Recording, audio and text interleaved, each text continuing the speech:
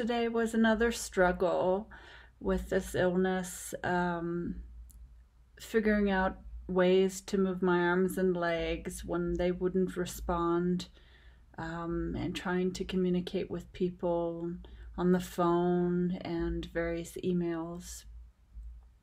I did speak to Compassion and Choices today, and they started talking to me about their end-of-life counseling that they do for people that are in the terminal phase of the illness.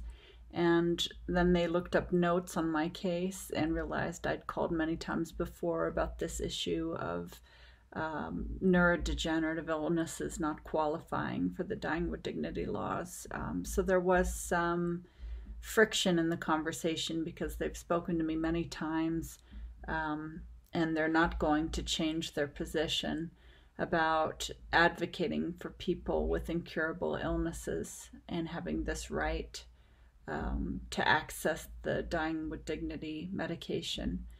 The lady that spoke to me was very compassionate, and she offered some ideas as to how people in this country right now, apparently a lot of them are figuring out solutions when they find out that they don't qualify.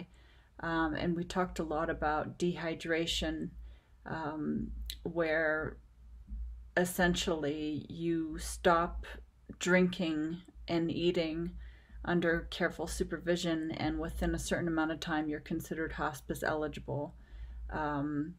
And then you are given intravenous medications, morphine, fentanyl, to alleviate the pain while the body dehydrates.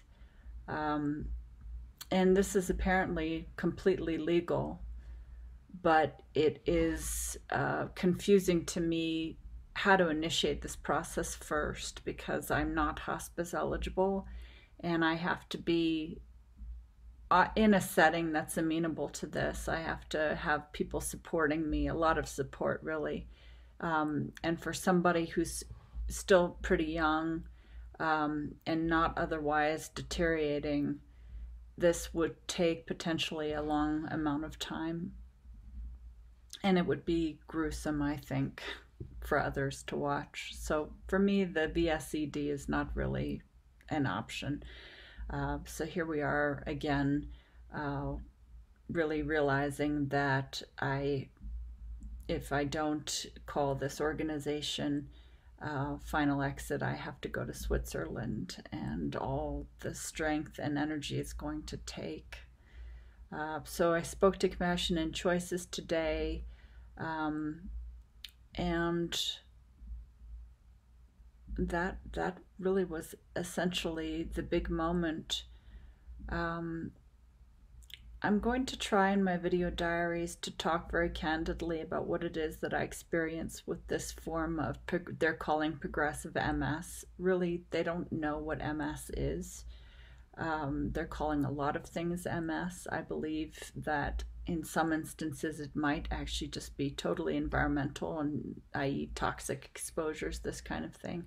So I want to speak about that in my video diaries, but have to also talk about this determination, self-determination piece, because essentially after doing so many video diaries documenting this, I'm gonna have to get on that plane to Life Circle Eternal Spirit Foundation.